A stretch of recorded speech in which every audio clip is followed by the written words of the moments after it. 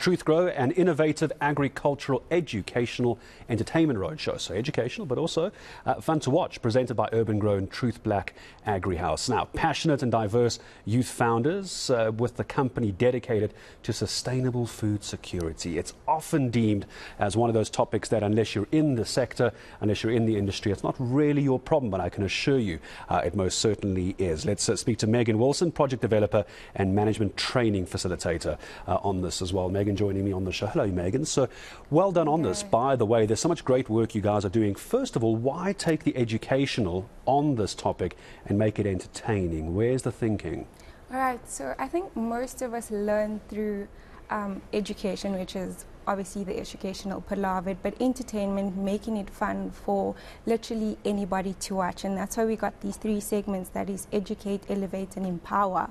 But most importantly, for the entertainment part, for the young ones, we want to captivate our audience, but ultimately also give the message of, you know, sustainable farming, etc. What sort of platforms are we talking about here? Educate, elevate and empower. Where are you finding this content, or where does someone wanting to get the content, where do they go? Okay, so the platforms that we generally use is obviously going on roadshows, which is to schools. That's one of our platforms. And the other platforms that we have is a facility. So it's basically coming to us and we taking you through what we do on our farm, which is an aquaponics farm. And then obviously we also have the permaculture, so it's literally touch and feel, and I think that's how most people learn, apart from, you know, reading a book or theory. It's very early to be throwing big words like that out at me, Megan. I've only had 3 cups of coffee. Aquaponics and?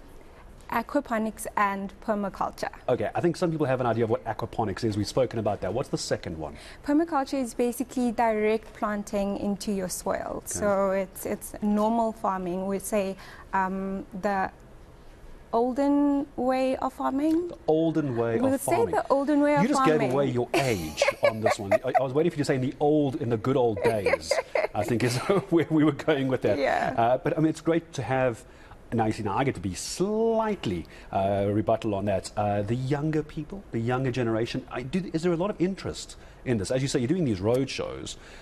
What's the sort of human clickbait that you're getting, or people wanting to come and find out more? Okay, so I would start off by saying, Gareth, most young people have this very vague perception of agriculture and farming. I mean, for us, it's either you in this blue overall on the farm, sweating to the brow and working, you know. And when we go out there and we actually explain what opportunities is available for the youth, how it can be incorporated into any other sector that you're already working in. We need for example, your influencers, we need lawyers, we need marketing, we need all those sort of things in this industry to make it sort of full circle and to create value, you know, for it. So when you go out there and you give youth, more especially, these sort of examples as to how it works and what we do on an everyday basis, and being youth yourself, you sort of get such a positive feedback because they're like, aha, they're sort of able to picture themselves in the agricultural sector, because you're not just a farmer and it's just like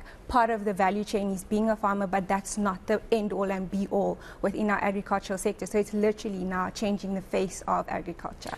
How long has this been around? The reason I'm asking the question, Megan, is are we starting to see the seeds that you've planted in the minds of the youth? Boy, see how I threw that one in there.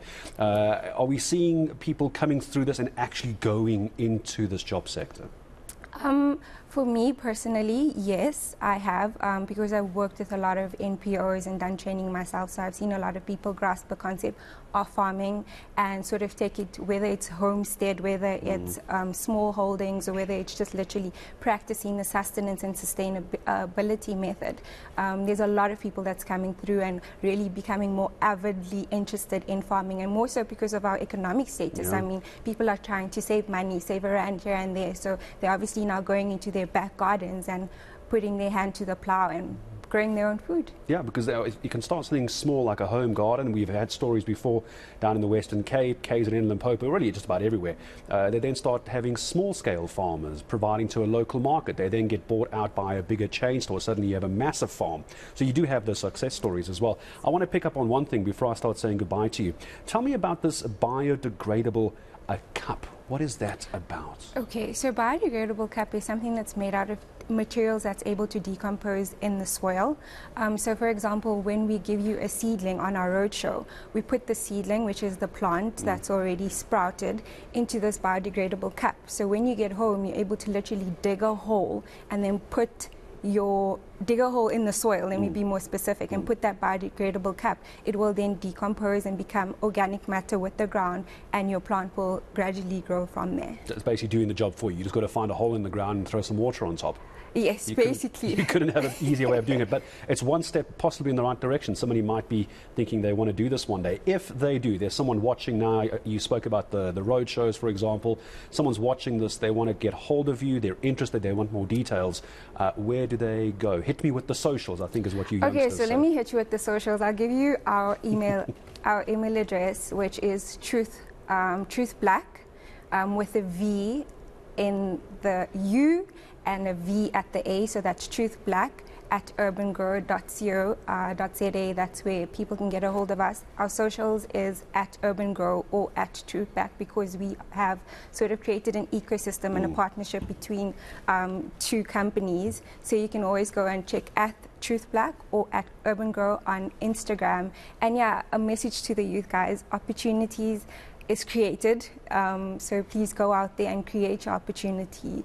I just want to leave them with that, especially in such sectors. We always wait for something to happen. I think in the economy that we're living in, the times that we're living, youth needs to go out there and create their own opportunities. The pie is big enough for everybody, but more especially even in agriculture.